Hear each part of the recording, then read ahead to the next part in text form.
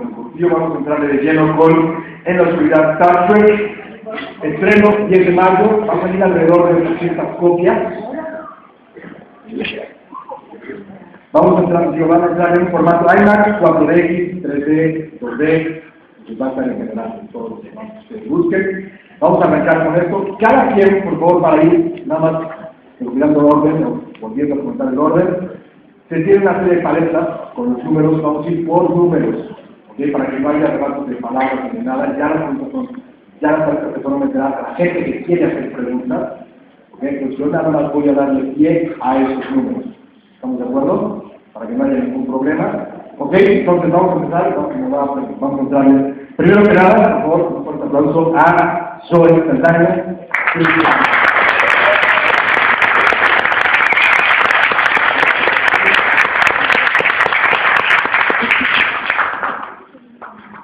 Bueno, después tenemos al director J.J.Abrams.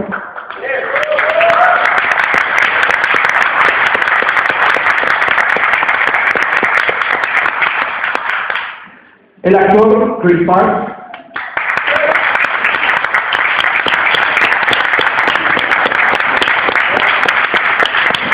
Y finalmente la actriz Alex.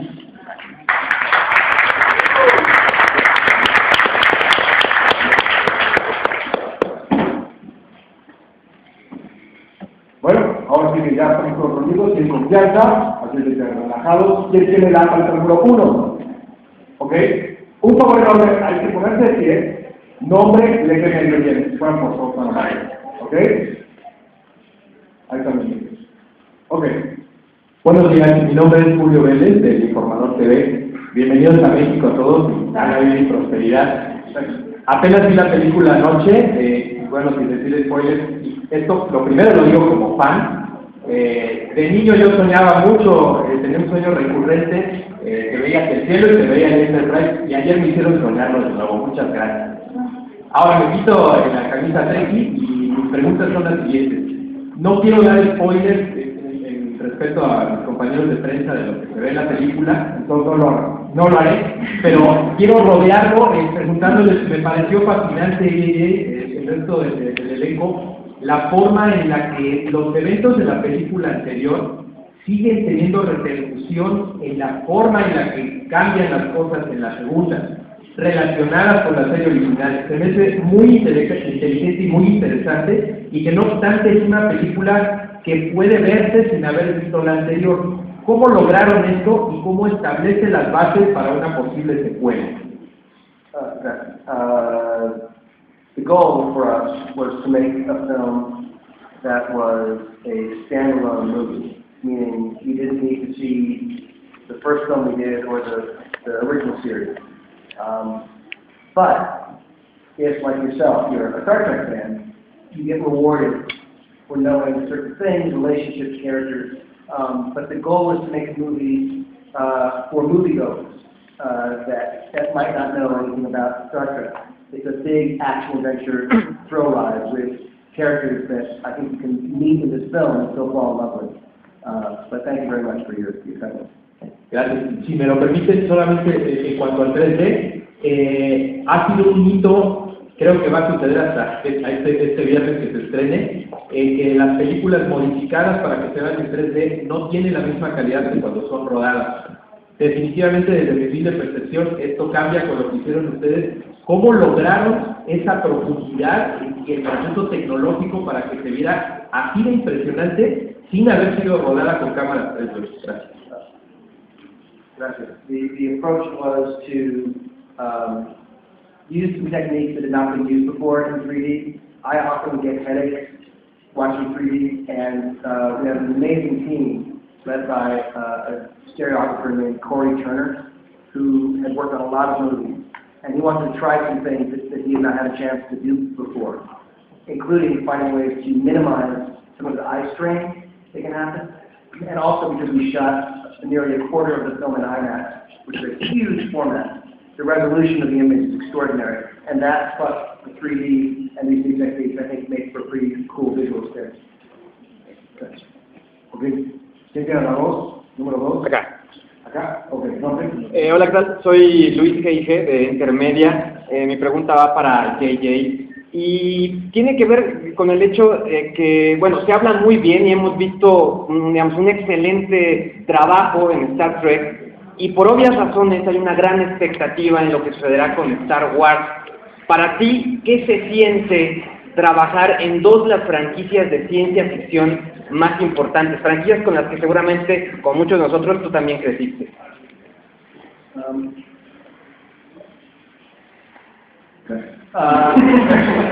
I'm very excited to be working on Star Trek.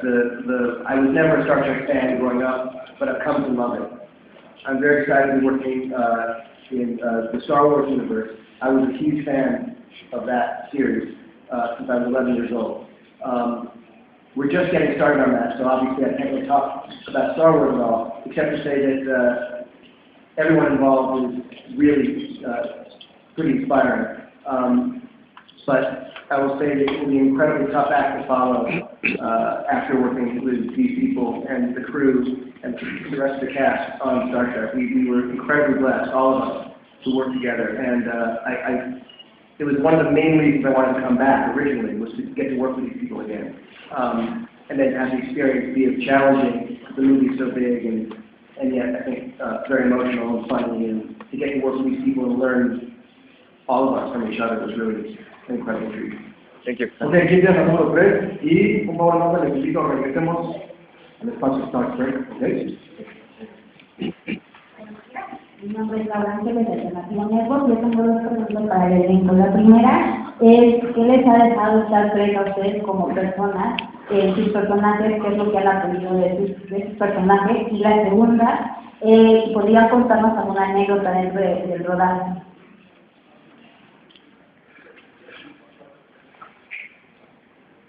Ladies first. I'm going to take this back. There's a lot to learn from Star Trek because it's such a well-constructed universe already. I mean, to imagine the future, if you try and do that, is a very difficult thing to do. And I think the detail with which Gene Roddenberry did it is kind of mind-blowing. So I learned a lot from that. I also learned a lot from working with J.J., whose energy continues throughout the day, however late you're working. And also it's nice to feel part of a group of people. You know, we've gone around the world and toured and filmed and shared it with people, and that's been a very special experience for me. And then the second part of your question I've forgotten because there's so many of them here.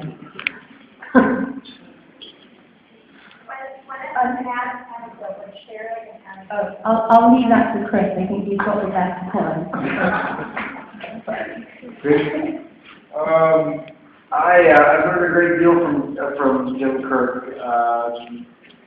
I enjoy his spirit of adventure and the fact that he wears his heart on his sleeve for the most part. You know, his strengths are his weaknesses, unfortunately. You know, if he's angry, he's really angry. If he's sad, he's going to be really sad. He's a confrontational man, and I appreciate that about him. I also think it's that impulsiveness and that lack of a censor that can get him in trouble a lot. And the great fun for me in this film is that in the first I got to play a character that was so self-assured and so confident and so very much what I thought to be a born leader, but a man that really had to get in touch with himself a lot more. In this film, in the first 15 minutes, you find him kind of struck down to ground zero, broken apart, a man whose self-assuredness is replaced by an incredible amount of self-doubt, and that kind of existential crisis he finds himself in. If he's good enough, can I do this? Was I born to be a leader? Am I a good enough captain? I thought the real challenge and the beauty of playing this character is that he was a weak hero. To have a weak hero try to lead these men and women into battle, grasping at straws really was very exciting for me. ¿Quieres contar alguna anécdota? Anécdota. Yo creo que disfrutamos tanto colaborando juntos. J.J. establece un ambiente de humor, de confianza y también de mucha disciplina. Por lo tanto, sabes que no vas a ir al trabajo a dar lo mejor de ti, pero lo vas a gozar y cada momento. La bendición de ser parte de una franquicia que ha sido tan impactante por casi 50 años es el mensaje que Gene Roddenberry creó para este concepto de un mensaje de paz. Él imaginó lo unimaginable, ¿cómo se dice la palabra? Sorry, New York is the best sometimes. Pero él quiso ver en un mundo utopian. Él quiso ver a un ruso, un japonés, una señora de ascendencia negroamericana trabajando todos juntos con el propósito de paz, no solamente en la tierra, pero en el espacio. Y eso fue algo muy revolucionario y también que inspiró a muchas personas. Yo creo que por eso es que la franquicia es tan bien querida globalmente y ha podido vivir hasta ahora, hasta caer en manos de los directores como J.J., que supo su esencia, la respetó, y esa fue la esencia que siempre mantuvo pendiente todos los días cuando íbamos a trabajar, a hacer nuestros personajes y a hacer la película. ¿Quién sigue? ¿Estamos? Por acá. ¿Cuatro? ¿Nombre? Por acá Isaac Garrido de Associated Press. Para Zoë, a mí me gustaría saber, ahorita que hablas de toda esta convivencia del melting pot que se plantea en el espacio, siendo tú la única latina del elenco o una de las latinas, ¿qué crees que le trajiste de adicional a la teniente Uhura? ¿La hiciste más sexy, no sé, le diste más personalidad? For J.J., I have a question for you. Could you please clarify if there's going to be a third movie of Star Trek, because Paramount has shown interest? And how would it be like, creating two universes based on the galaxy at the same time?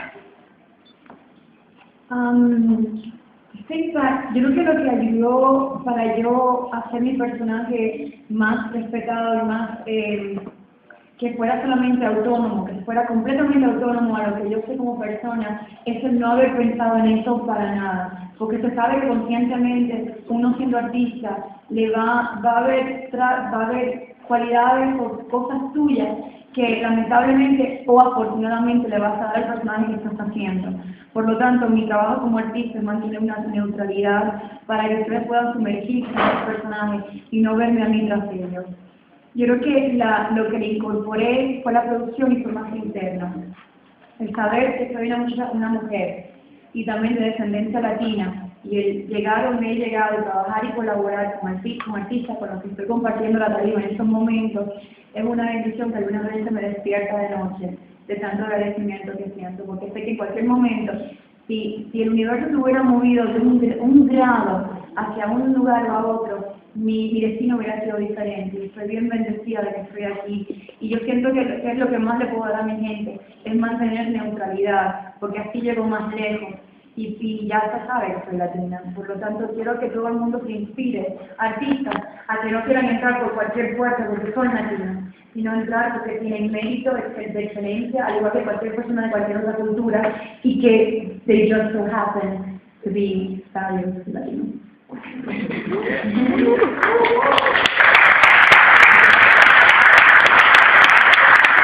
I will just say to that end that one of the great things about Star Trek is it's inclusive. It's all of us together, and there are a lot of characters who represent a lot of cultures and a lot of people. And I will say the thing that you won't say, which is that as the one character who sort of represents people of Latin descent, I will say that Zoe is brilliant, beautiful, and badass. And she's incredible to work with and represents, I think, humanity beautifully. I would say in terms of the Star Trek, the third film, we're having sort of casual conversations about what a third film would be, but there has been no formal conversation. And if there is a third one, depending on the timing of it, my guess is that I would be involved as a producer and likely not the director, but all of us involved really have come to love this group of people and this world, and I care too much about it that I would ever not be involved in it. But it's something that the great thing about this Star Trek series is the possibilities are essentially limitless of what can happen. So there are huge and wonderful adventures ahead for this group. I'm confident. Número 5. Yeah. Thank you. First of all, as a fan, thank you so much. Damn, this is a great movie. Right, press. It's a two-part question, actually, for all of you. When Gene Roddenberry started out on this journey, he set out to tell really human stories in a really different way. Do you think you've accomplished this, and how?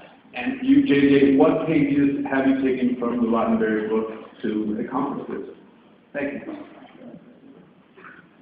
I think that both J.J. and Gene Roddenberry understand the importance of family. I think Gene Roddenberry made an eclectic family, as Zoë was saying, comprised of all different cultures on the Enterprise, which at the time was groundbreaking. And I think that was very important in itself. And then I think J.J. picks that up and makes us all become human beings that have feelings and that matter to each other. And I think that those journeys are the journeys that connect to the people. And, you know, I cried 3 times when I first saw the film. So there's definitely a huge element of love in the story. I think it's a very important part of the story, is love, and which direction does your love go. And I enjoy playing that part of it very much. That as an actor is the most rewarding. Yeah, I think there's a hopefulness to the world that Gene Roddenberry has, that there's an earnest belief that humanity can achieve great things when they work together. And even though this is called Star Trek Into Darkness, there is, you know, my character at the end has a moment that I hope is not too didactic, but it is definitely food for thought for people that have experienced pain and have experienced evil and wanted to seek revenge and have had that bloodthirst. Unfortunately, we live in a world today where we face terrorism, we face people that inflict this kind of psychological terror, this kind of physical terror upon us. And all these very human feelings of wanting to seek revenge, they're kind of metastasized in this very strong individual who's John Harrison. He's very much the dark side. And I think this story, even though it takes place in the future, is so very earthbound. It so very much brings up the salient issues of our time right now. And it presents us with a choice of 2 different paths we go down. And I think the great thing about Star Trek, and what we say at the end about the 5-year mission, is not to go out and seek violence, to seek conflict, to seek divisiveness, to seek those things which break us apart. It's to explore, to find new life, to find new civilizations. And there is something within that I hope we speak to. I hope set this apart from other films in this genre. And if people want to call it naive or hopeful or earnest or whatever, I have no problem with it, because I think it is a lesson. It's a version of what our world can be that's always wonderful to hear, because unfortunately we always seem to be wanting to tear each other apart for myriad reasons, everything from creed and color and race and sexuality onward. And I think Roddenberry's vision of the hope is very much a part of it.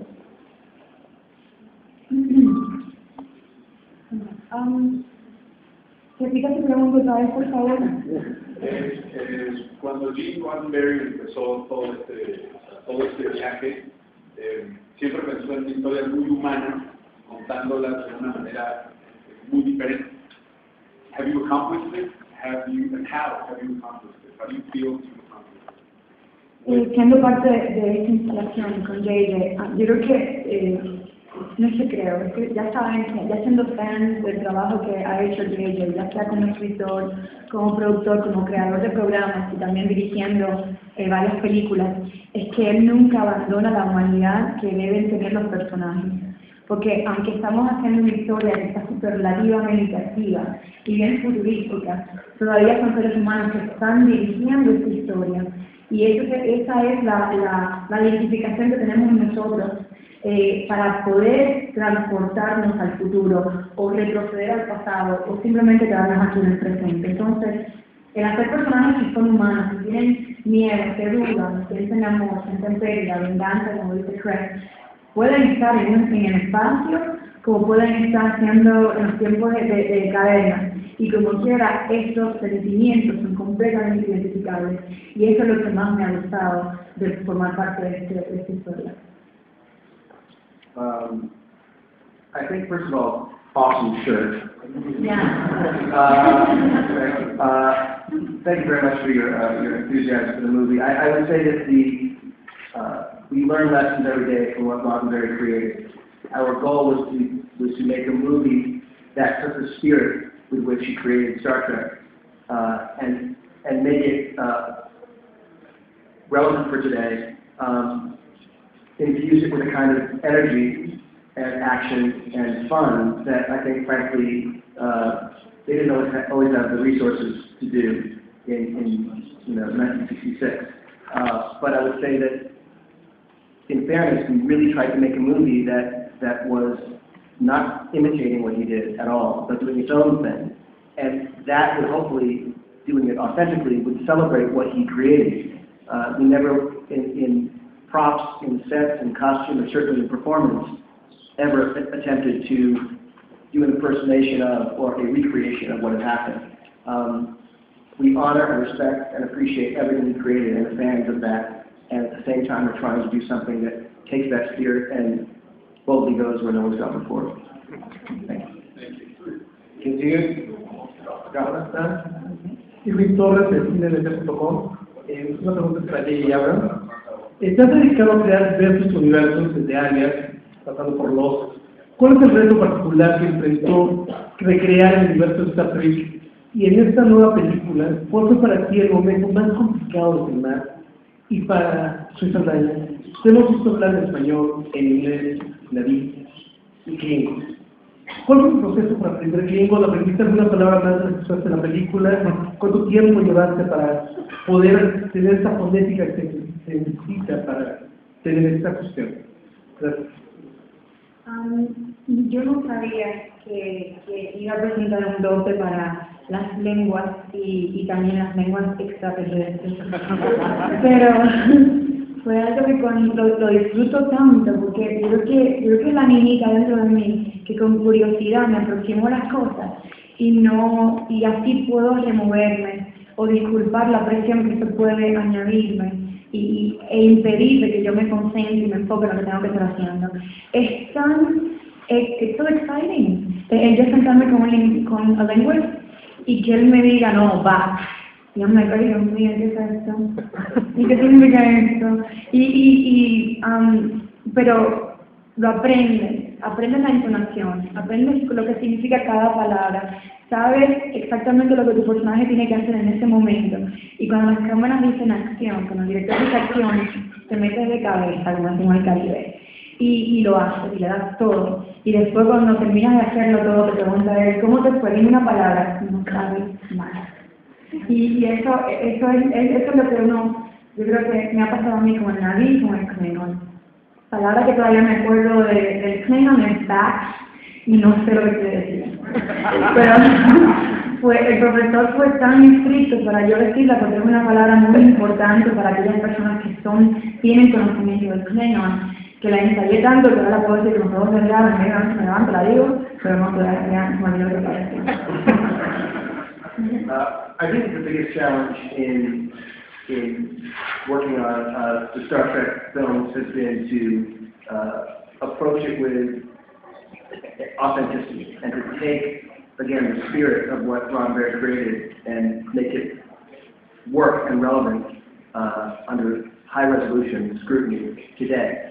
Audiences are incredibly sophisticated, not just in terms of visuals, but storytelling. And in terms of recasting these iconic characters, it was a massive challenge. But literally, to the department on the film, when you think about the props, when you think about the wardrobe, when you think about the set and the look of it, it was every single time it was saying, okay, we know what the feeling was and what they were trying to do 50 years ago. Great, we understand that. So how do we do that? And every actor, I think every designer on the film really did approach their responsibilities with incredible taste and sophistication equal to that of the audience. So that it's easy to say, yeah, they're wearing those red, blue, and yellow uniforms. But to actually make those uniforms look great and legitimate, especially under IMAX scrutiny, to make those sets, the running through a red jungle, the Enterprise going to a futuristic San Francisco having a big action sequence in broad daylight in a 300 years future San Francisco or London. These were like, each one of these things were such exciting and delicious challenges. And the only way that we could try and make it work, which I think is really true on everything that we've worked on, is the intent, the ambition is to do it with a kind of authenticity. And again, I'm incredibly grateful, not just to them, but to the crew, who really had to pull off these minor miracles every time there was a massive action set piece, and there are a number of them in the film. Número 7. La palabra número 7. ¿Te puedo preguntar? Dos preguntas. Una es para ti. Para ti, ¿cuál es la esencia real de Star Trek? Y para los actores, si pudieran definir qué significa Star Trek para ustedes.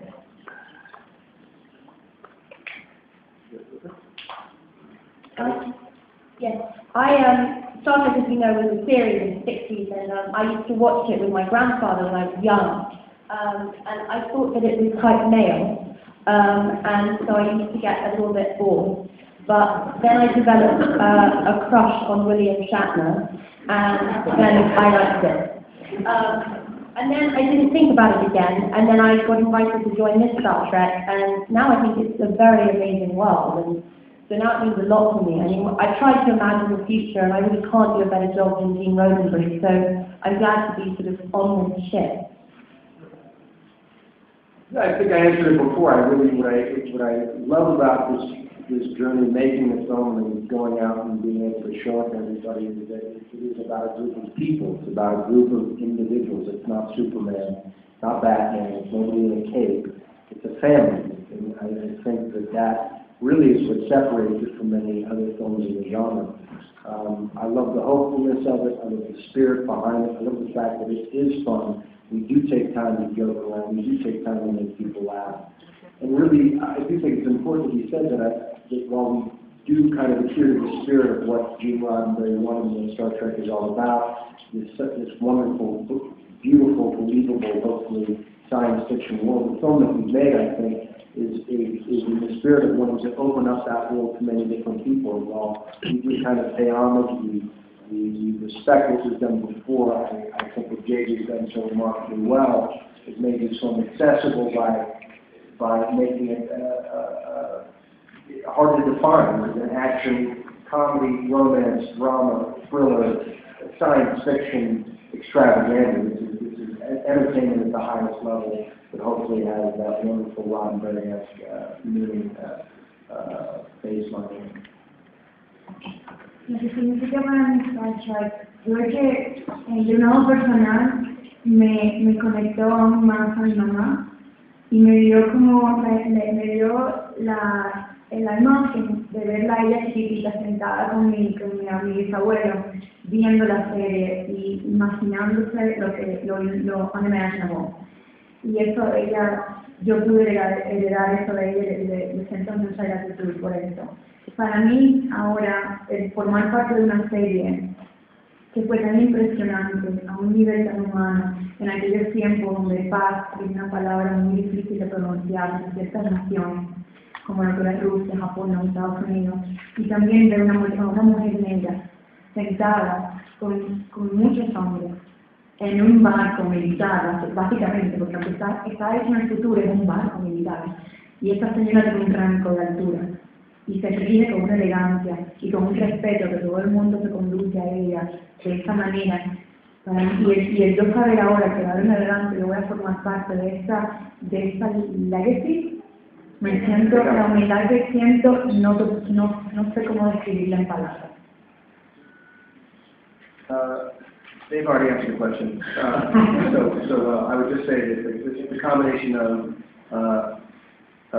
the optimism, the humanity, and I think that our job, the essence of Star Trek, is to make a movie that gives you that, like, the ultimate ride, that thing that you feel when you see a movie that you just feel like you've been taken somewhere, you've gone on this adventure, it's like a roller coaster, it's emotional, and you leave feeling better than when you got there. And that was something that I think, given his vision of the future, was Roddenberry's intent, which is to give you some hope.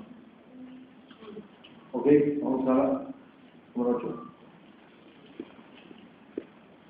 ¿Acaso? Hola, buenos días. Yo soy del periódico Excelsior. Tengo dos preguntas para J.J. La primera es, después de 4 años, pues salgas y llegas a esta película y la presentas. ¿Cómo fue el proceso? ¿Cómo ves a lo mejor la transición de hace 4 años de J.J.Abrams a 4 años después? ¿Cómo te encuentras con la franquicia? No sé, ¿qué aprendes? ¿Cómo creces? Y la segunda sería, ¿qué viste en Benedict para hacer a este personaje pues antagónico dentro de la historia? ¿Cómo llegaste a Benedict? ¿En qué proyecto lo viste? No sé, ¿no? ¿Qué fue lo que te gustó de él para darle ese gran papel que muchos fans pues ayer aplaudieron cuando apareció en la pantalla? Gracias. I would say that I feel like I'm learning every day, every project.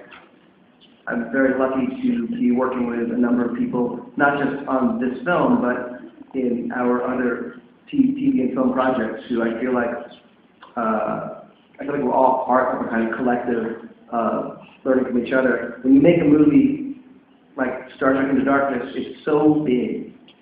The scope of it, the scale of it is so enormous that part of the challenge is just figuring out literally how to do it.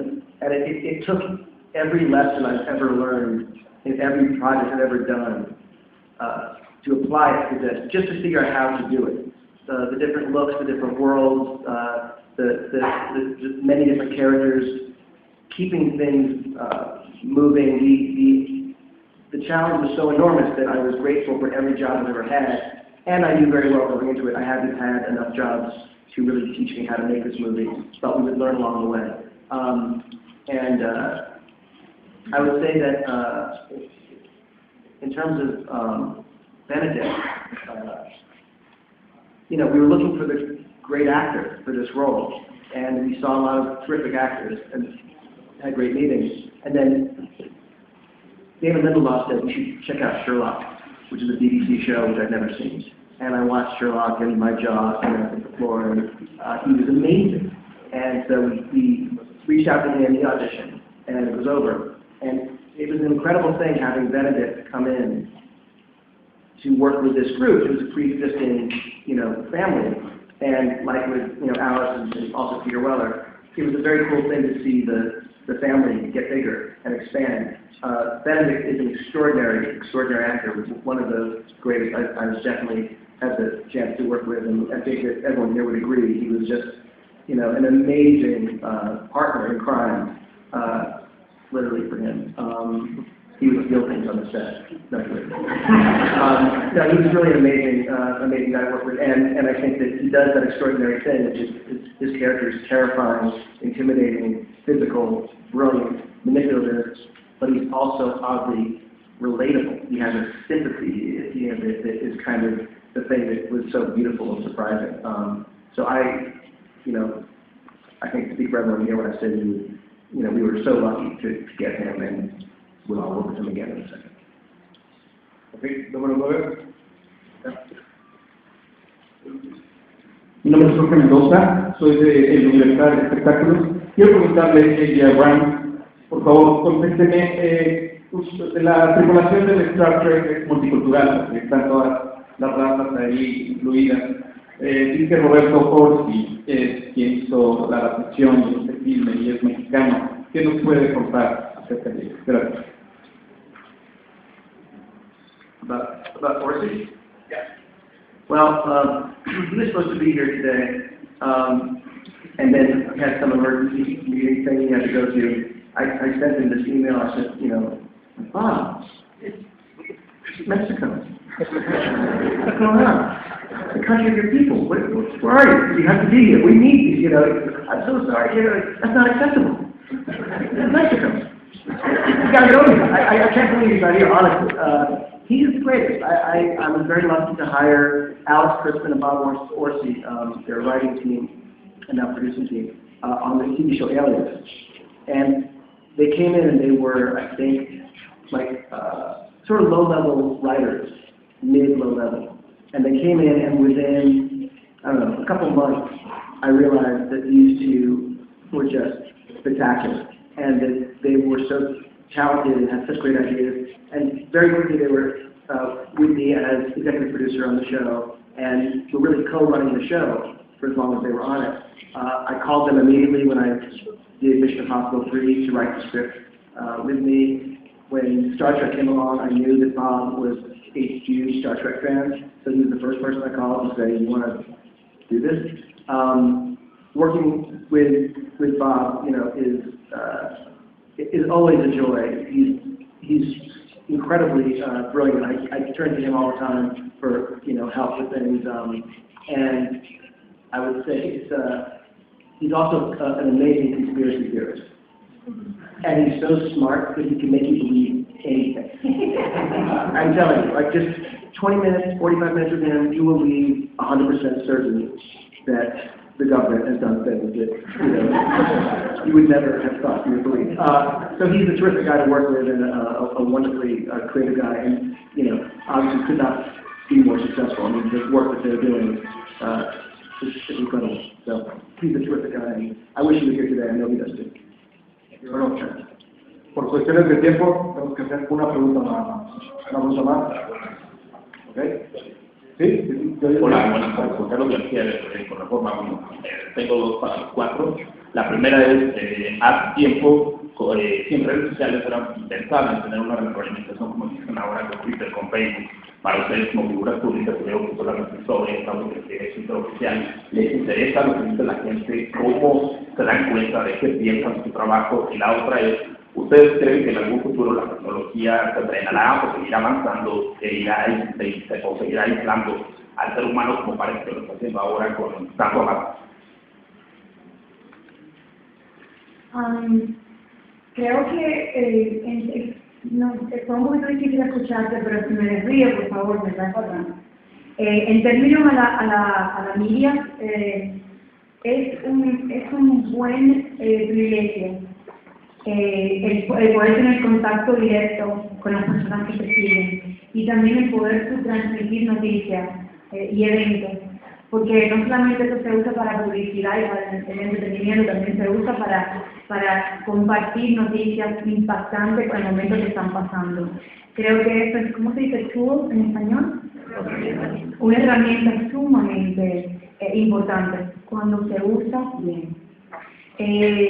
Para mí, pues, tuve un tiempo para adaptarme a esto porque soy un poquito antigua y gracias a Dios también mi hermana es más tecnológica que yo y puede ayudarme a hacer esas cosas, pero yo poder contactarme con mis fans directamente es bueno porque me mantiene very grounded, pero también no es bueno uno irse muy profundo a eso, es como el colesterol, necesitamos el bueno y el malo.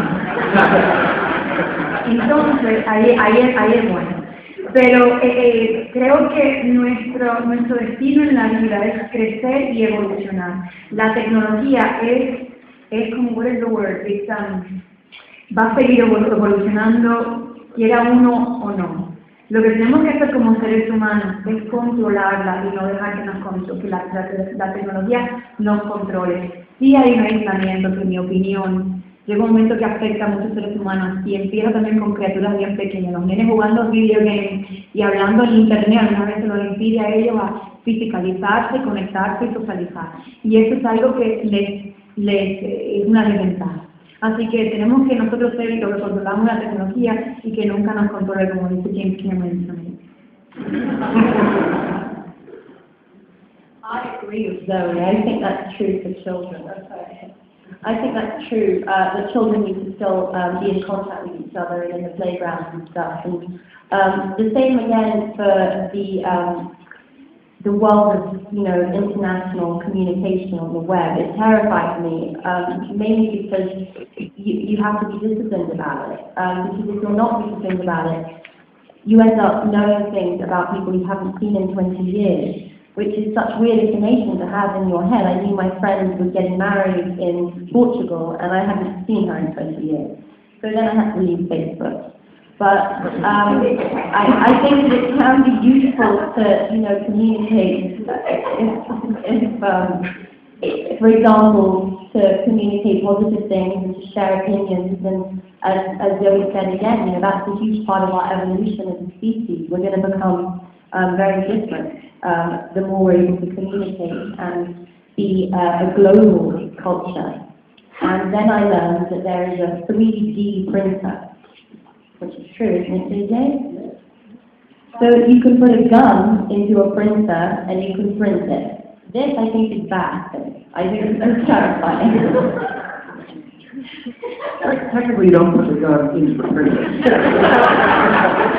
and if you do that, you already would have a gun.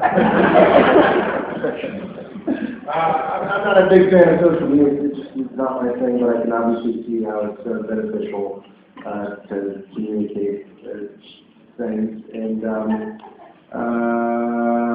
for business and whatnot. And then in terms of technology, I would agree with Zoe. It seems to be happening. It's the march of humanity.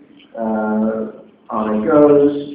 But I do think that as we get more and more things to play with, to occupy our brain space, I'm sure our brains will develop in relationship to that. But I also wonder how kids and how the new generation will be able to really look people in the eye and have a conversation at length, or sit in the theater and watch a play when there's so many different things to occupy their life. But I think Ray Kurzweil is a great place to start a fantastic documentary about all of this.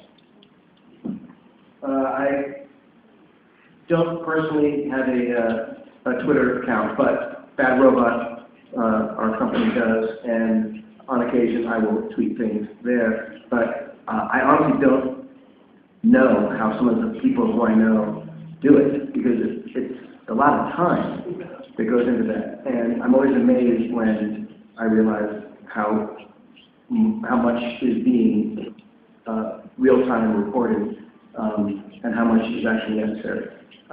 But in terms of technology, I think that it is a complete double-edged sword, and the obvious downside to the fact that we all in our pockets carry the communicators that were complete fantasy when Star Trek was created in 1966, is that you see, obviously, walking down the street, everyone is doing this.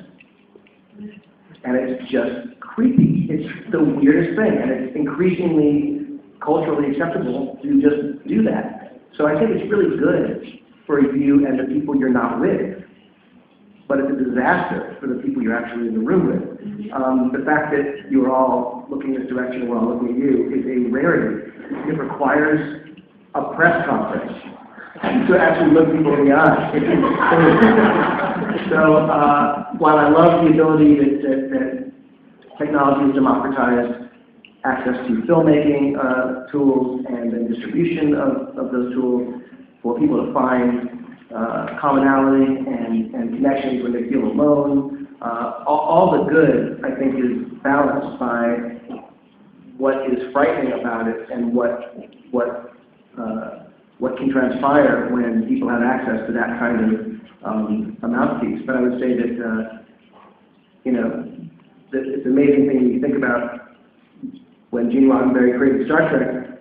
That communicator, there were some things that were completely fantasy that are so common now, and I really do think it can be fascinating to see in the not-too-distant future how many more of the ideas that he came up with prove he was prescient and show that we're actually on the path to transporting and space travel and all these things. I think would make Star Trek a very real thing, not a fantasy.